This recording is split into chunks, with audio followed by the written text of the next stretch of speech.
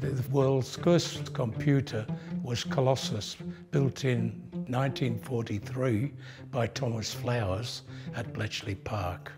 And the professor, Kenneth Le Couteur, had worked there. He'd been sort of conscripted, and he worked there from 42 to 45, trying to solve the problem of the Enigma code of the German submarines. When he came to Australia, he tried to get some money to lease a computer for the Department of Theoretical Physics.